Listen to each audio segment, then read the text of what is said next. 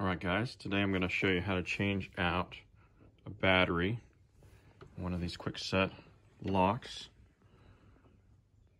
So we noticed it was going dead, flashing red. So what you have to do on this lock is there are 3 screw placements here.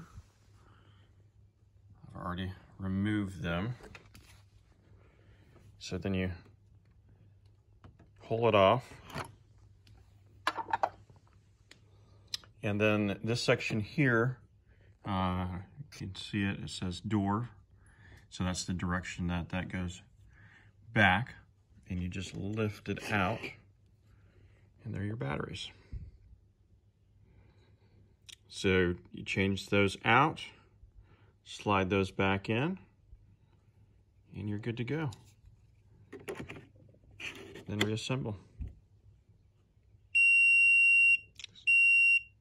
I just changed those out, so they're good.